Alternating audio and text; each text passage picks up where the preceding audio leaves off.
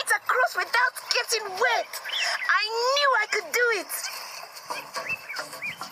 Yippee! Mama, did you see me?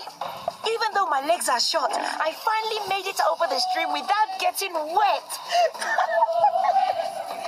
What a great end to the day. Carly kept trying and practiced jumping the stream. Now, he can make it across without getting wet, just like his brothers and sisters.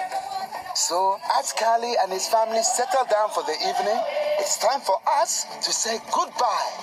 Kwaheri from the wide, grassy plains of Africa. Goodbye, zebra. Kwaheri, zebra. Goodbye, crocodile. Kwaheri, crocodile. Goodbye, wildebeest. Kwaheri, wildebeest. Goodbye, lions. Kwaheri, lions. Goodbye, Carly.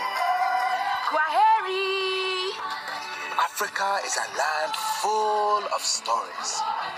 Whose story will we hear next time?